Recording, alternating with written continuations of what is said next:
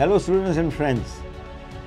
We all have gone through a difficult pandemic time, and now it is time that we continue to do some more return to normalcy. A PG teaching course is being organized by Conceptual Orthopedics, which is a physical course of teaching basically for examination of the patient for the DNB or MS Orthopedics.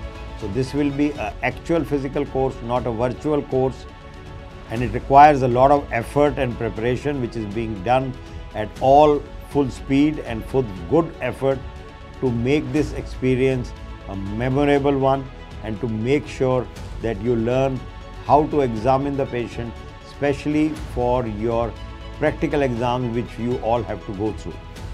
So I hope this will be useful, and I am sure that you will make a good use of this PG teaching course, for which a lot of effort and preparation is going in, and hope to see you for this PG teaching course.